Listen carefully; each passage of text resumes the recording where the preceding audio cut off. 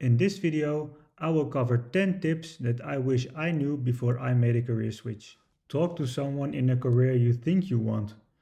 Are you sure you want to switch careers? There's only one way to find out, and that is to actually talk to someone that is already in that career.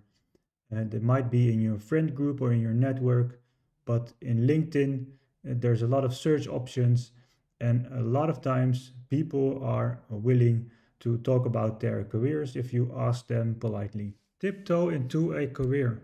So you're pretty sure what you want. So now it's time to actually experience it. So time to get humble and find your master. There are several ways that you can start at the bottom. A good one is an internship where you can just learn on the job um, and do some small stuff, but really experience the career. There are boot camps where you can start learning the skill, and then from the skill on, you apply for a job. And this is pretty difficult. So, yeah, an internship would be easier to roll into a job, but the advantage of a boot camp is that you already have the skill. So, you need to figure out for yourself what suits you best.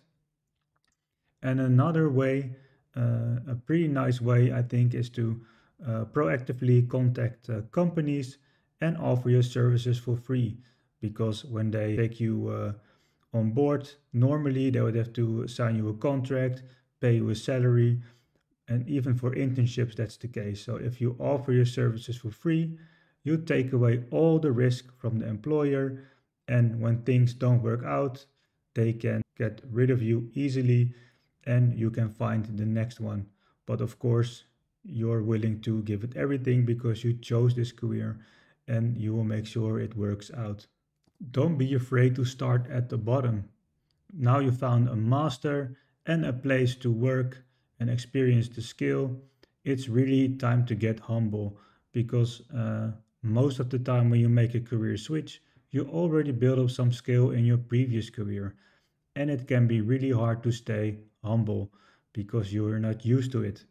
But when you make the career switch, you have to realize that you start from the bottom and you don't have a senior position anymore. So it's good to realize that and that there's a long road ahead to become senior again. Prepare for imposter syndrome. You were a senior before and now you start from the bottom. There's no possibility anymore to talk from a confidence that comes from your skill. Because a lot of time when you're in a senior position, you feel comfortable because you are a senior. And that's now all gone because you start from the bottom. And this can feel really uneasy at the start because there's no foundation for your confidence. Where do you get it from on a professional level? And that's really where the imposter syndrome kicks in. And sometimes it's really good to realize that when you are talking from that junior position, and when people are saying to you, you did a great job, that you accept it and that you believe the people when they say it. So don't stay in that place from, of course, you need to be humble, but also believe the people around you when they say you did something good. So another thing, when you realize that you did something good, is to celebrate it. And you celebrate it, but then don't forget to get back on track and improve your skill. Don't ditch the skills from your old career. A lot of times, your old skill is interchangeable or can be combined with your skill you're trying to pursue. So don't bin it right away and see how you can integrate it in your new career because skills like communication, project management, some leadership skills, those skills often are interchangeable across careers. So, another advantage of this is that when you integrate those skills into your career, you will be more unique and you will stand out because you have the combination of the skills. Don't wait for approval. When you switch careers or you decide to switch careers, you'll probably have some people advising against it. But the key here is that you don't take it personal because it comes from the best intent. They will probably care for you. But also realize that they're projecting their own insecurities on you. All the things they're saying to you are things that they are afraid of and not you. So, in the end, really do what feels right to you and follow your decision. So, even if they turn out to be right in the end, then it's still your mistake to make and not theirs. You need to learn from it, and you also want to be able to say that you at least tried it. But there's a big disclaimer to that, and that is this is not an excuse to start acting irresponsible. Because when you switch careers and you have a family to feed, there are some steps in between, some stuff you need to take into account. So really make sure that when you do make a decision, that it is a responsible decision. Be prepared to get rejected a lot. Not all companies are interested in investing in juniors. So really make sure that you write a lot of applications to a lot of companies. Maybe you write 10 applications and you get invited for one. And that's the way it is. So you should accept that and don't take it personal. It's just the way the business works.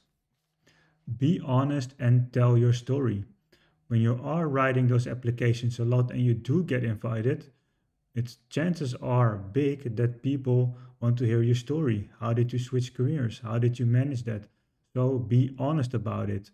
When you are honest, telling you wanted to switch careers, you find another passion. That for the companies that do want to invest in juniors, they really like that story. And it also shows them something about your personality.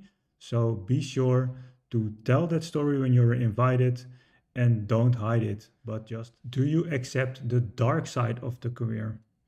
Every career has a dark side, and you have to be willing to accept that. And it's good to realize before you make the career switch that you don't compare the dark side of your career to the nice side of the new career, because every career has a dark side and you need to be aware of that. And if you are aware and you don't mind, then please go ahead. And if you want to find out what those dark side of the career is, then be sure you ask the right questions when you talk to someone in that career. Ask them, what do you don't like about this? What do most people don't like about this? And that way you can get a good feeling about the dark side of that career. Do the things you like in your current career. It's not always needed to switch careers. A lot of times there's a possibility to do the things you like in your current position. So the only thing that's holding you back is to just do it. And if it's not okay, you'll hear it soon enough from your boss. The advantage of this is that your boss might think, hey, I see you doing this stuff. I didn't know you like that. I have another position there. Would you like to help there?